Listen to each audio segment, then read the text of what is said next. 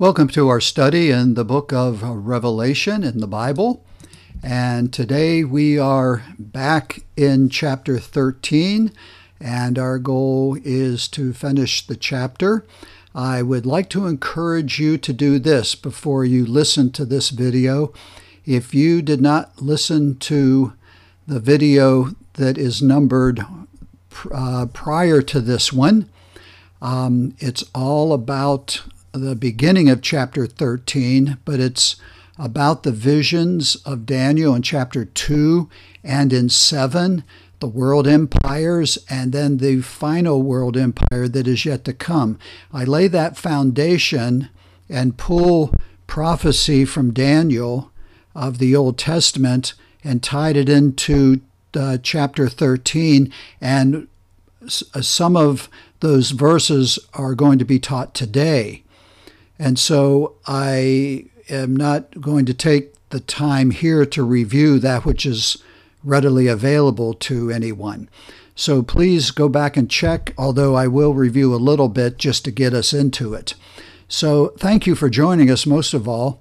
And the phrase that comes out of this chapter, chapter 13, that is most picturesque of it is this quote, "And his number is 666.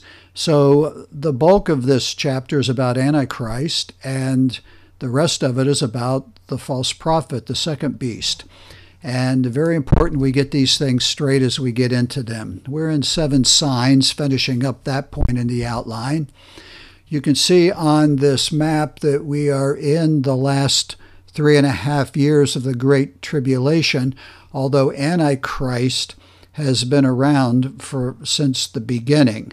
It's just now that this is a snapshot, an opportunity to identify. Actually, it is where he turns on people and on Israel, along with the false prophet. And we'll see that as we get into the chapter. And so chapter 13 is about signs involving 2 beasts. First of all, and we looked at verse 1, I just used verse 1 in the last lesson as a springboard, but I am going to read the entire chapter here, and we will pick up on verse 1 also. The beast out of the sea is actually, in the Greek, the Sea of Humanity, and that would be around the area of the Mediterranean Sea, and that's where Antichrist comes from. We read about him in the first 10 verses. And I stood, we, it should be, and we stood upon the sand of the sea and saw a beast. Beast in the Greek is monster, and he is a monster, rise or ascend. It'd be like one of the Godzilla movies, and the Godzilla's in the sea, and he sort of just, you see the crown of his head, and then his ears sort of just rise in horror and in fear up out of the sea. And it is the Sea of Humanity, having 7 heads and 10 horns, and upon his horns 10 crowns, and upon his heads the name of blasphemy. Now the crowns are diadem crowns. And so the 10 crowns here represent 10 nations, or the rule of 10 nations of him grabbing, and it's probably a European-type union, because all the other nations are already aligned, and we find them in the book of Revelation and attacking Israel and causing problems. So we'll get to that and have gotten to that into the past. So here's a picture of that. You notice who is in the background, Satan as the dragon. This is what we spent our time looking at, and this chart pretty much identifies, and what I may want to make mention of is this, with what is found in the blue column. The identity of the 4 world empires, Babylon, Media-Persia, Greece, and Rome, have already come and gone. However, there becomes a 10-nation alliance under the Antichrist, and it's the revival of the Roman Empire. The first 3 empires were stomped out, but Rome, while it lost all power and just sort of disappeared into insignificance, still pieces of it were left and are still around today, of territories that Rome once ruled And I have a chart on that a little bit later on. And so when we see the beast out of the sea, we need to understand he is going to lead a confederation once again, and it's the revival of the old Roman Empire, or we can call it Rome II.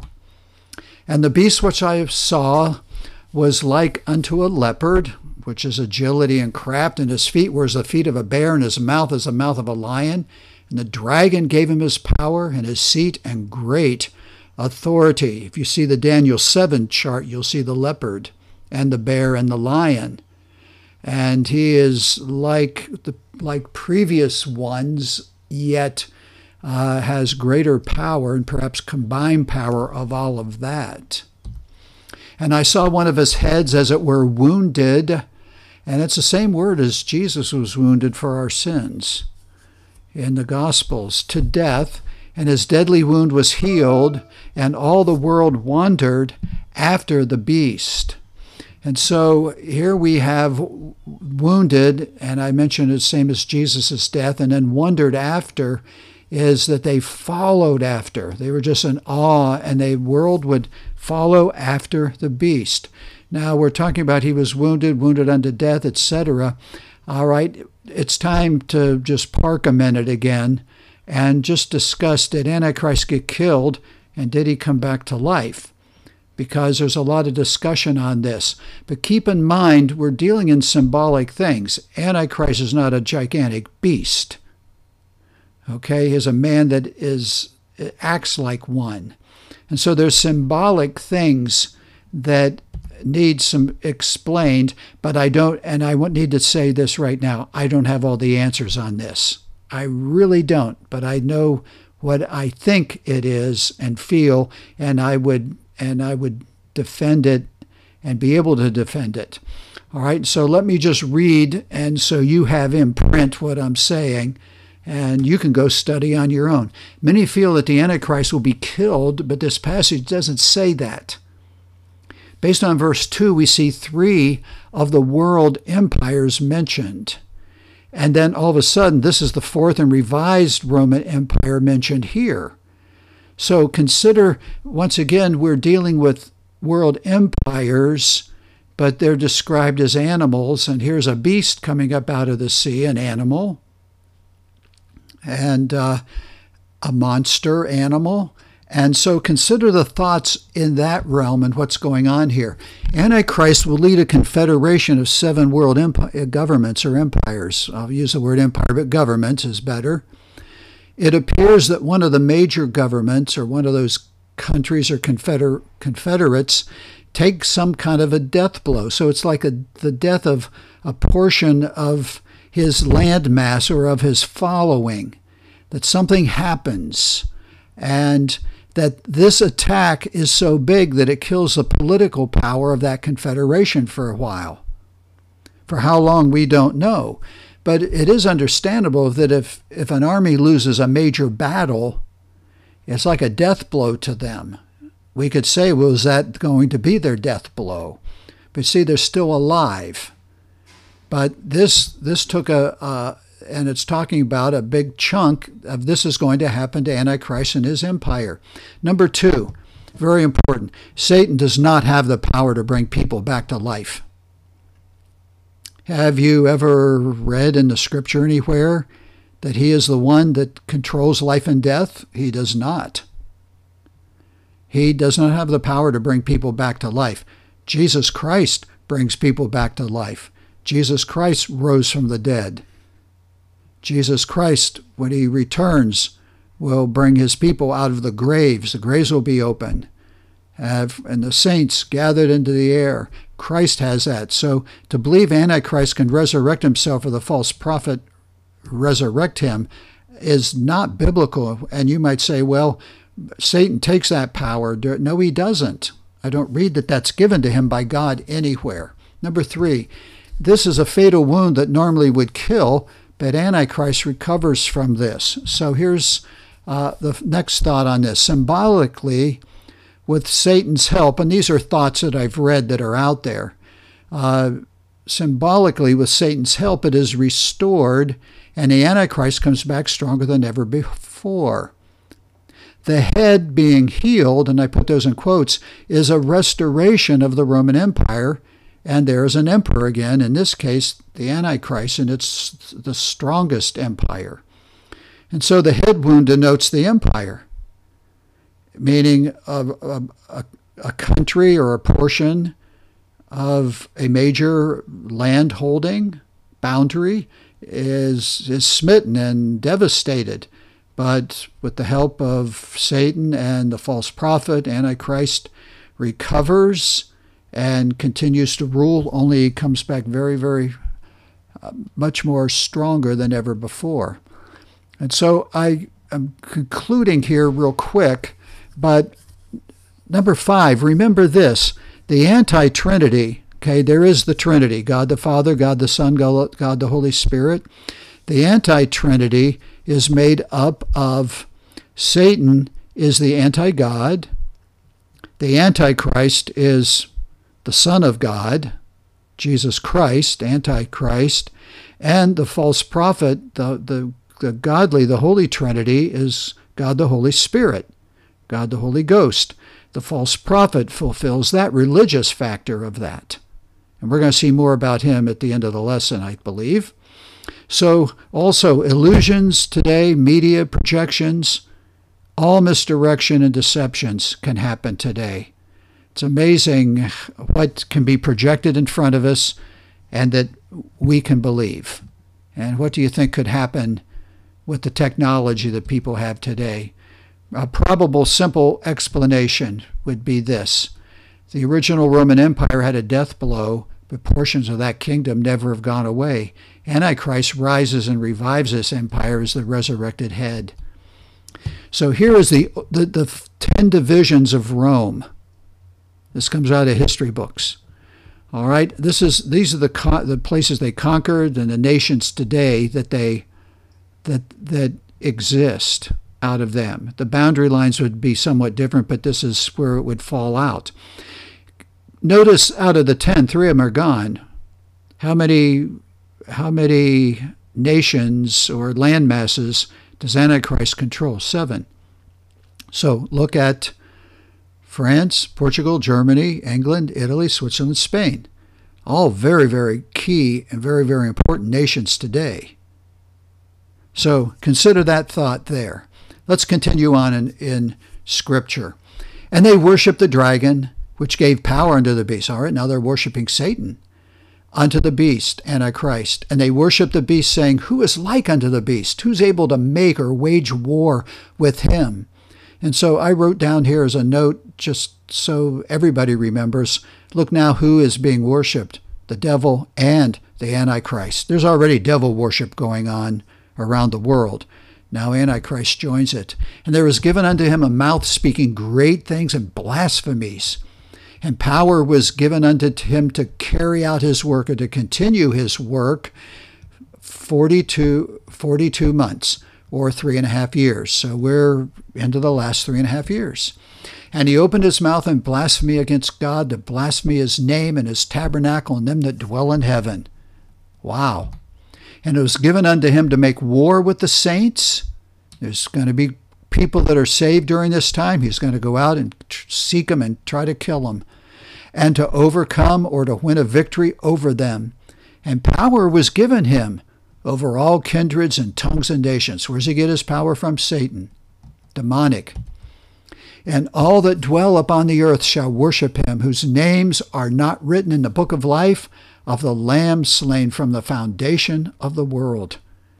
So the book of life holds the names of everybody that has been redeemed through the blood of the Lord Jesus Christ through the ages. And this is futuristic, so it will be right up to date. And those that believe in the Lamb slain from the foundation of the world, Jesus Christ, the Son of God, are saved. Our names are in the book of life. Amen. Notice the phrasing, the slain from the foundation of the world. It shows up 5 times in the entire Bible. And so God the Son had a relationship of love and fellowship with God the Father before the foundation of the world. The work of Jesus was ordained before the foundation of the world. God chose us redeemed before the foundation of the world. Here's the Book of Life reference. The kingdom of heaven was prepared for the redeemed before the foundation of the world. That'd be a good study just on your own and for me to do. If any man have an ear, let him hear. All right, now what this is saying right here, it's not saying, do you hear me? It's saying, did you hear me and did you listen? It requires action. Did you hear me? Do you get it? All right, act. This should stir us to do something with our Christian faith, to be vocal about it and to share it. It should spur us to be righteous and to live for the Lord. And if you don't know Christ as your Savior, if you don't know if you died today you'd go to heaven, you need to be in the book of life, the Lamb's book of life. You need to be saved today and receive Christ. So here's 10, and this wraps up this section. He that leads into captivity shall go into captivity. Actually, it's a very basic word, meaning one taketh captive at spear point. He that kills with the sword shall be killed with the sword. Here is the patience and the faith of the saints. So, explanation of this verse. If you follow the beast and lead people to him and to there, you are going. He is leading you into captivity, and you will be given to that captivity. If you are a follower of him and you bring people to follow him, you are going to follow him in his punishment. Now, the beast out of the land is the false prophet. And this concludes the whole chapter, verses 11 to 18. And the false prophet comes as a lamb, but he's a wolf. And I beheld another beast or monster coming or ascending up out of the earth. All right, so this is the beast out of the earth. And he had 2 horns like a lamb, and he spoke as a dragon. Wow. He comes as the Lamb of God, the one that has compassion and love and mercy. And this is the false prophet, though. He's the religious leader. And there is worship of the false prophet today. So his identity, he's called the second beast. He's called the false prophet mostly 3 times here in the book of Revelation later on. Not here, though. And some believe that he'll be a Jew because the Antichrist is a Gentile-Jew mix. But that's just somebody believes that. The first 2 are true. Activities. What does he do? He seeks to imitate the role of the Holy Spirit. And we'll see this as I read Scripture, but I'm giving this all to you up front. How does he imitate the Holy Spirit? Okay, he's the third person of the anti-Trinity. Number 2, he seduces men into all error. The Holy Spirit leads us into truth.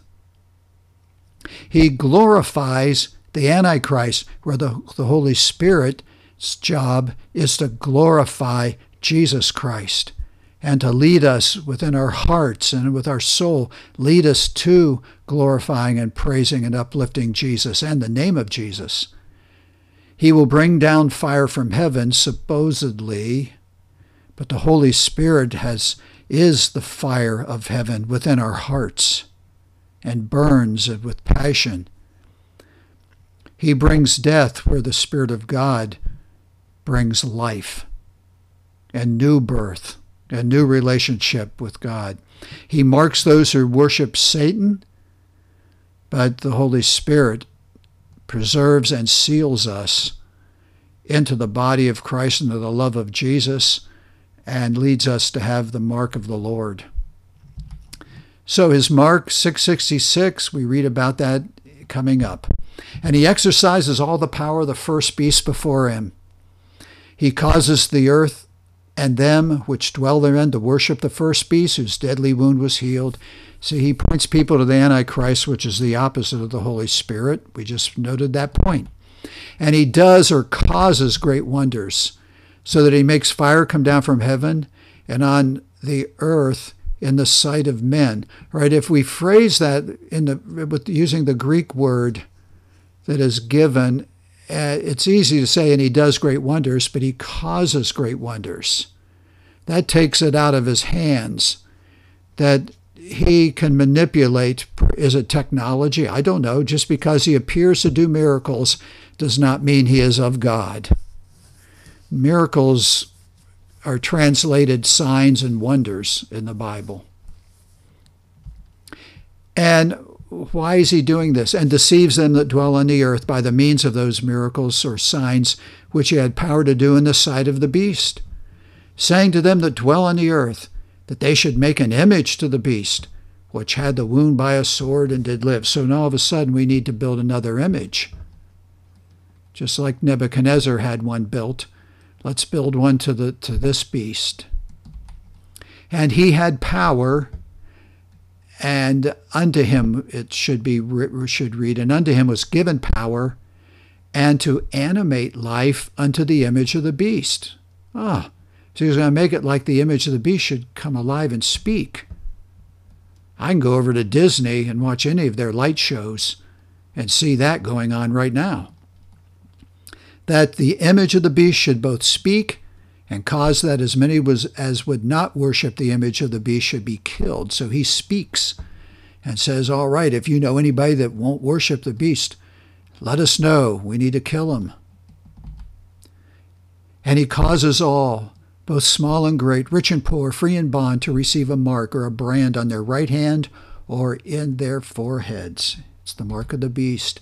And that no man might buy or sell, save that he had the mark or the name of the beast or the number of his name.